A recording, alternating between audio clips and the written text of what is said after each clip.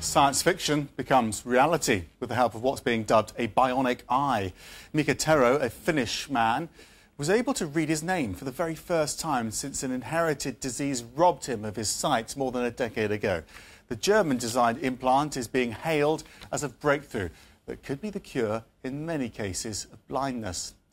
Mika was among 3 patients who took part in a study just published in Proceedings of the Royal Society. Within days of having the groundbreaking Retina implants, they were all able to recognise and locate objects, prompting applause from the German inventors. Take a listen.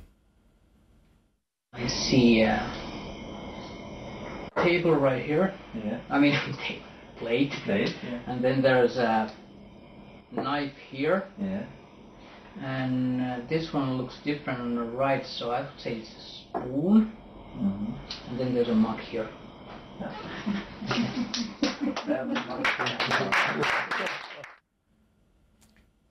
Well, what a moment. British researchers will carry out clinical trials of the implant next year. Dr. Robert McLaren from Oxford University will co-lead the UK study. I spoke to him earlier and began by asking him just how many people this technology could actually help. Well, the technology is really applicable for people who have lost sight due to loss of the light-sensitive cells known as photoreceptors, which line the retina at the back of the eye. And the common disease that causes that is retinitis pigmentosa, and this affects about 1 in 3,000 people in the developed world. But the clinical trial that we're involved with will involve certainly initially implanting patients who are completely blind, and that would be a smaller percentage of the total number. So if you can, give us a sense, or give sighted people a sense of what these people can see or what they can sense after a successful operation like this. Well, these patients have had complete blindness for many years, and in one case, the patient who's shown in the video, his sight loss had been more than 10 years. And what they describe is seeing letters or shapes as if they were looking at them on the floor of a swimming pool, looking through the surface. So in other words, seeing a sort of rippling effect of the letters as they read them. Because we have to bear in mind, of course, that the vision that they see is not normal by any means. Their brain has to learn how to reinterpret the images that come from the electronic chip. So how, in layman's terms, does it actually work? Well, the chip is light sensitive and it stimulates the retina through electrodes which are placed on the light sensitive pixels. There are approximately 1,500 pixels, and that gives you an idea of the resolution of the image.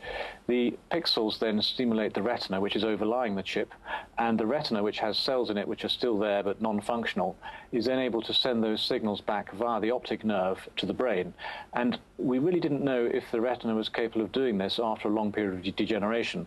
We always thought that that would be the case, but we never really knew for sure. And what's really good about this study is the proof of the principle that if you do put an electronic device in the retina, even though there are no light-sensitive cells there, the retina and the optic nerve are still intact and the patients can see again. And that technology will only improve, won't it? So the images will become better over time.